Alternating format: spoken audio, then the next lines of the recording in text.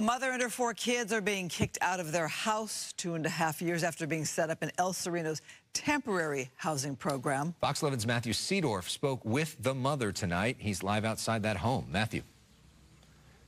Well, Alex, Christine, right now there are about 20, maybe even 30 protesters outside and inside this home. You can see the sign, housing, not policing. And right around the corner, the highway patrol possibly waiting to arrest some of these people. Now, the woman that lives here was evicted just moments ago.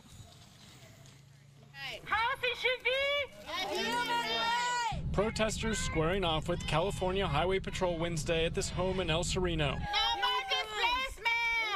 The demonstrators moving inside the house as CHP evicts a mother of 4 who had been living here in temporary housing. My kid's dad and my mom, they're kind of like all that like I pretty much have right now. We met Thelma McKinley as she finished packing. It was $200 a month, the rent, which was extremely, reasonable. She and her 4 kids have been living at this home on Shelley Street since 2021 as she battled medical and mental health issues. After this, I might be forced, like push comes to shove, I might have to get a job. But I'm not, work has not been my focus. It's been rehabilitating and regaining my memory. It's inhumane for Hawkla and their management to just throw people into the streets when they're using public resources. The neighborhood is being leased by the Housing Authority of Los Angeles to give those who are homeless temporary transitional housing. They provided a roof over me and my kids' head. California state code requires transitional housing to last a maximum of 2 years. So for Thelma and her kids, unfortunately, time is up. What about the argument that she had 2 years to find a forever home?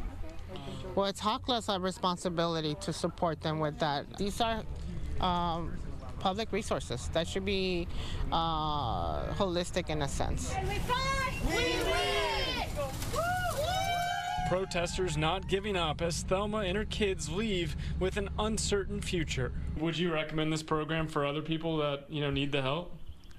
Absolutely. I think that for other people that that needs the help, I think with a different mindset from what I had, with a more mindset of using it as a stepping stone, I think this is an absolutely great opportunity for other people.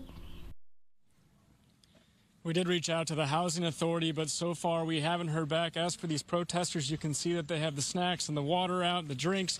They're not planning to leave anytime soon. We'll have an update coming up at 6. Reporting live, Matthew Seedorf, Fox 11 News.